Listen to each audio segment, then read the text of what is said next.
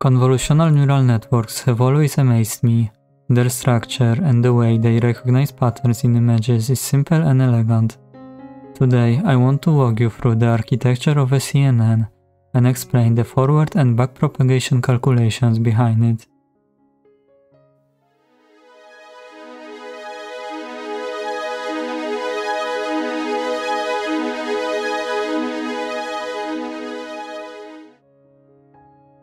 The architecture of a typical CNN is as follows.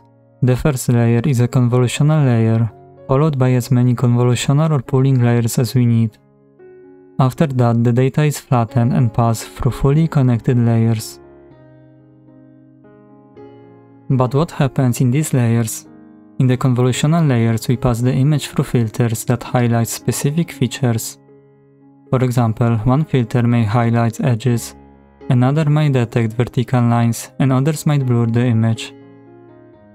In the pooling layers, we downsample the image, speeding up computations while retaining only the most important features.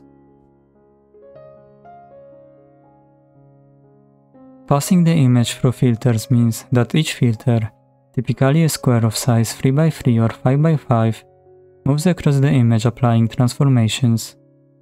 These filters can detect patterns like edges, textures, or specific features. The operation that applies the filter to the image and produces a new image is called convolution, and we will denote it by a circle with a dot. Let's break down this convolution operation. We do element-wise multiplication, multiplying each element of a portion of the image matrix by the corresponding element in the filter matrix, and then summing the results. Each operation provides a single value for the new image. We repeat this process across the entire image, and depending on the filter values, we generate a new image with specific characteristics.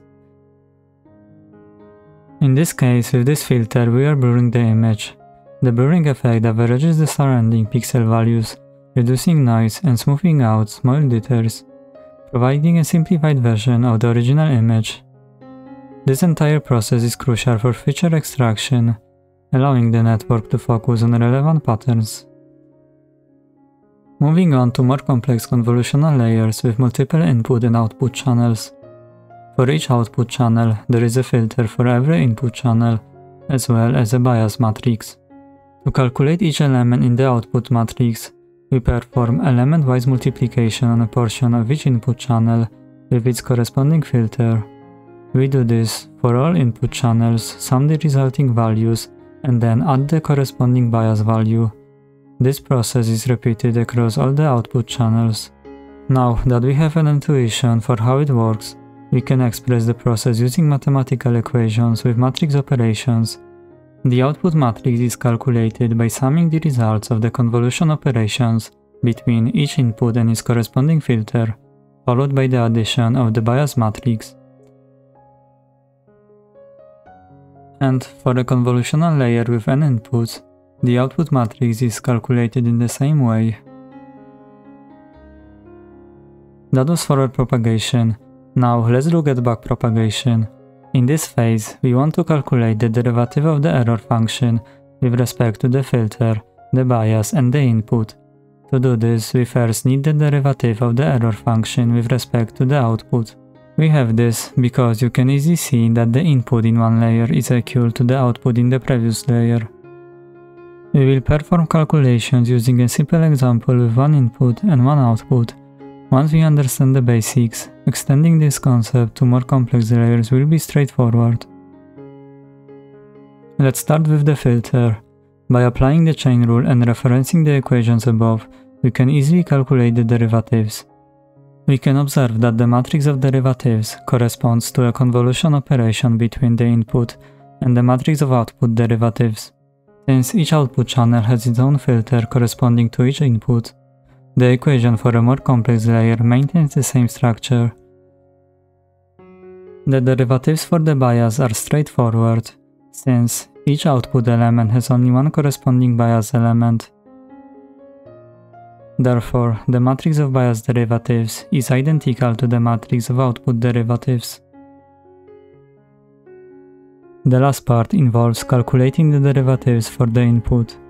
By seeing the equations above, we can determine each input derivative using the chain rule, as we did previously. We modified some components to incorporate the filter values. Take a moment to consider the equations and see if you can identify any patterns.